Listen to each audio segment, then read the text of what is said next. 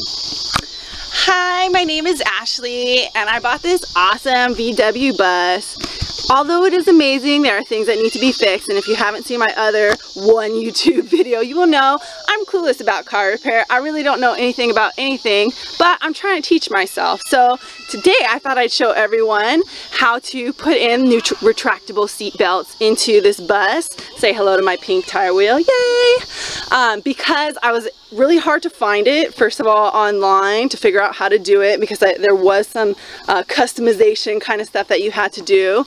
And secondly, I'm more of a visual person, a video person, so I figured I'd put this out there for everyone else who has the same issue. So basically, if you have the bus like I do, you have those old school seat belts and they're unsafe.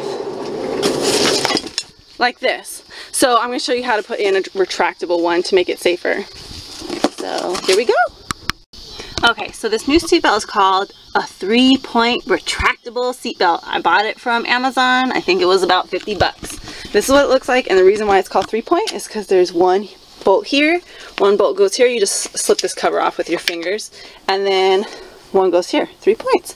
So for this bus, if you can see, there's 3 points, and I only have 2 holes. This stumped me. So what I did to make an extra hole is I bought one of these things.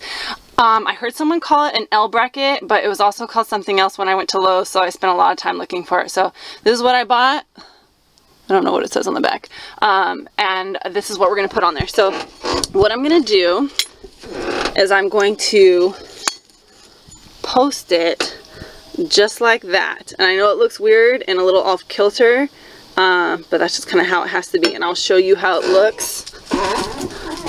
Right here is what it looks like finished. If you try to do it the other way, like this part facing that way, it won't feed into this thing right, and it gets stuck, and it's like a nightmare. So you got to face it that way. So it's got to be straight all the way feeding up in here so it can be pulled out straight. So I'm going to go ahead and install that part first. Okay, so here's the first piece done. You want to make sure that this seatbelt part is facing front towards the seat, because if you do it the other way, it's going to be all jacked up, trust me. So you want to do it this way. So now what I'm going to do is I'm going to install the bigger piece, the part that has the retractable seatbelt. And I'm going to install it just like so. I actually ran into a little issue because on my other side, the seat doesn't get in the way, but on this side, it does. So this is like a super old crusty seat, and I don't even know if I can move it forward. So I'm going to try to do that, but if I can't, I'm going to have to come up with something clever. So we'll see. So yay! I was able to mount it because I figured out how to move the seat up. For those of you who do not know, I pushed this little thingy down and it moved up. So excellent. So I went ahead and put that on, that one, and they're all tight. They're really tight because I know this works because I spent like 3 hours installing that one. So I know what I'm doing now. So the last step, or one of the last steps, is to bolt it in up here. Now this was kind of the tricky part.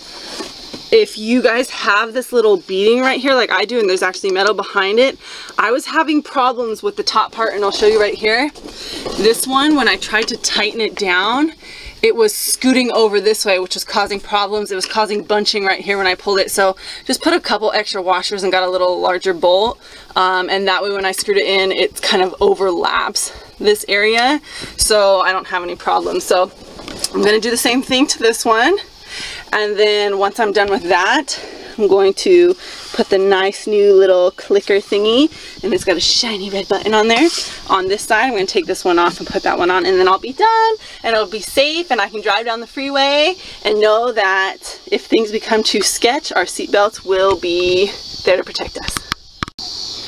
And so now I am done. It looks fantastic. It's super safe. It retracts like a dream. Thank you to Bob, my next door neighbor. Thanks to Brian, who sold me this awesome car. Thanks to pinkcaraccessories.com, who gave me my bitchin' custom car seat covers. And I'm gonna call that a day.